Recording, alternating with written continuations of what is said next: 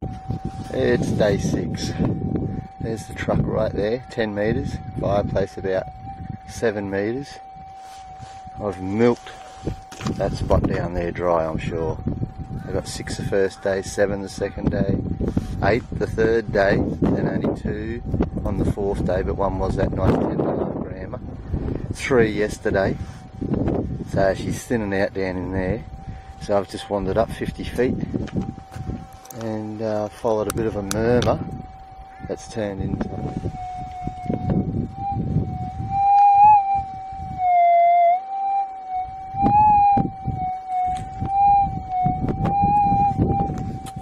some nice tree roots here, virgin ground. Just getting into the wash now.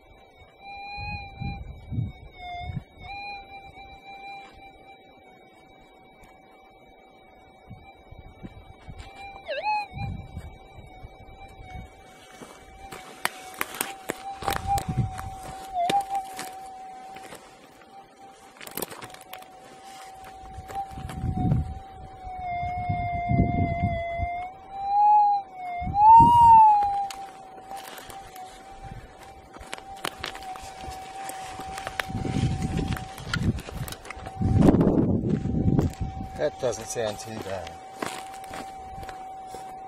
Right down here in this corner.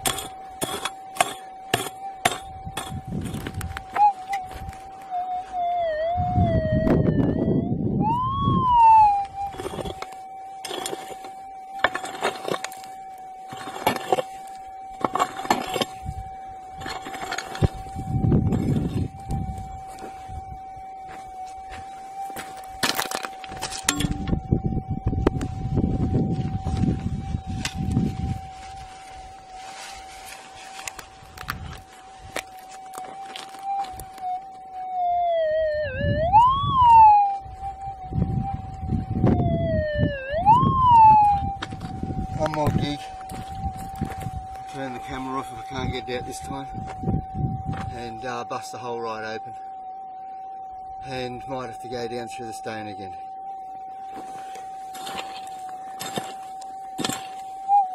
I got all day and it ain't going nowhere. Now, that's rock I've hit now. Oh my God, listen to that noise.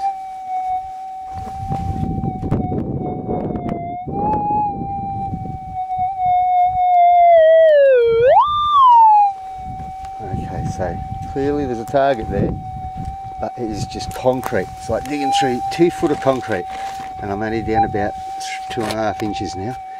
So I'll just keep chiseling away at it, and sooner or later, might take a couple of days, you never know. I'm using the wrong gear. I need bigger tools. Much bigger chisel, much bigger hammer, and smash that apart. So I'll just keep slowly persevering with my blunt chisel, and sooner or later, because I'm definitely getting this piece out. Final progress report, it's out. I haven't turned the machine on because I've already found it. It just, like yesterday's one down the reef, when you're digging in rock, they just seem to come out clean. And you'll probably see it right there. So it's a beauty. I thought it would be. It's a big piece of gold, that. I haven't weighed it yet, of course. And yes, you can see I've hit it right near the tip of my thumb there with the chisel, which I kind of knew I'd do. The back of it's fine. And I have just nicked it there. It's an absolute beautiful big piece of gold. I'm very happy with that. It's so close to camp, I don't even have to pack a lunch. Ah, that's a thumper, hey.